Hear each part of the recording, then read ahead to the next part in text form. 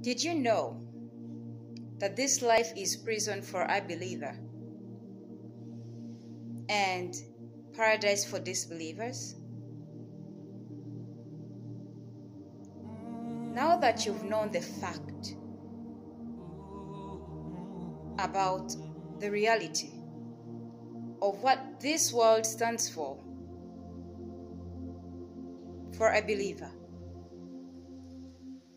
can you take in all the trials as blessings?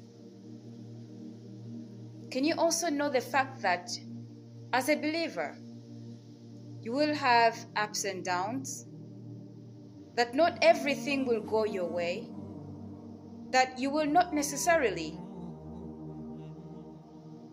be getting whatever that you want? So, better leave some things for other people.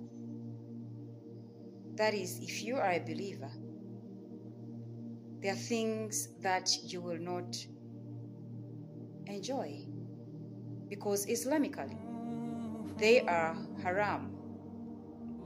So just put that in your mind and embrace everything the way it comes with Alhamdulillah, because indeed Allah is all-knowing and He has reasons for just everything. Allah's ways of doing things is ways so beyond human understanding.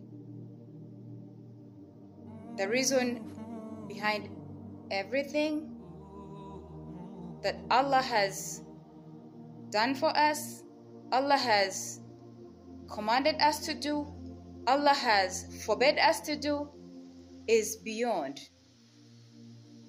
human understanding. So please, just as a believer, you should keep in mind that this world is prison for you.